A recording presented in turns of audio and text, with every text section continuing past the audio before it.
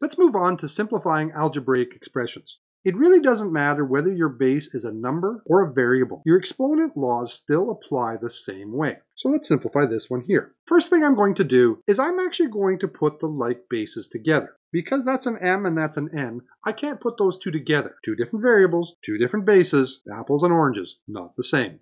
Let's put our m's together. So I've got m to the power of 4 and m squared. Now look at my n's. I've got n to the negative 2 and n to the power of 3.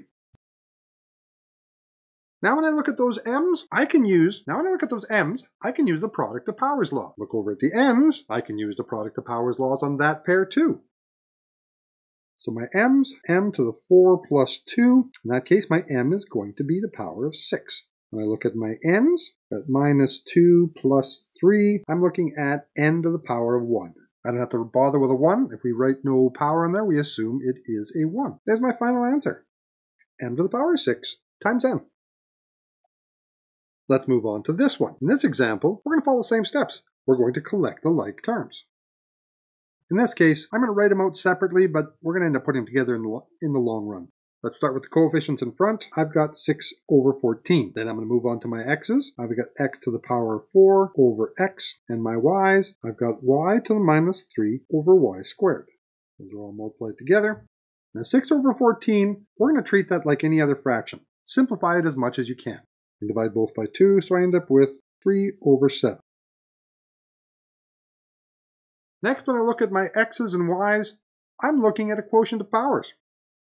So my x's, that's going to be x to the 4 minus 1. And my y's, it's going to be y to the minus 3 and subtract the denominator exponent, 3 minus 2. Rewriting that, I've got 3 sevenths, 4 minus 1, so I've got x to the power of 3, and my y's, I've got y to the power of minus 5.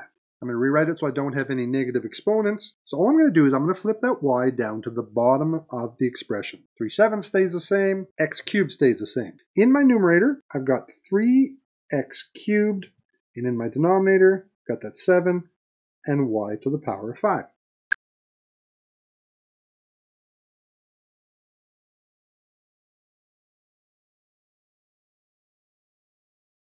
I've now simplified that algebraic expression.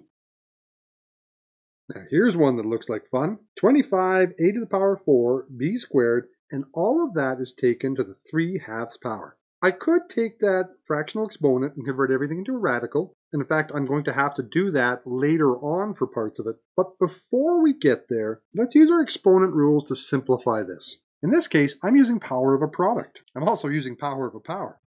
I'm going to apply that 3/2 to every part of that term inside the brackets. And because some of those parts, like say the a to the power of 4 and the b squared, already have powers, I'm going to have to use power of a power on those parts.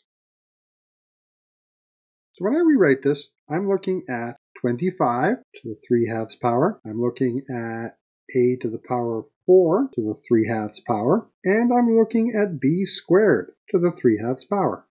Let's deal with that 25 first. We've got a number to the 3/2 power. If you go back to a previous section and you remember how to deal with fractional exponents, the denominator becomes the index of a radical and the numerator becomes the power. So this becomes the square root of 25, because 2 is in my denominator, taken to the power of 3. Moving on, a to the power of 4 times 3/2. Using my power of a power rule, I'm going to multiply those two together. Let's just tuck it over here on the side. I've got 4 times 3/2. Sweet, that fraction went away. I'm looking at a to the power of 6. Moving on to our b, same thing. We're looking at power of a power.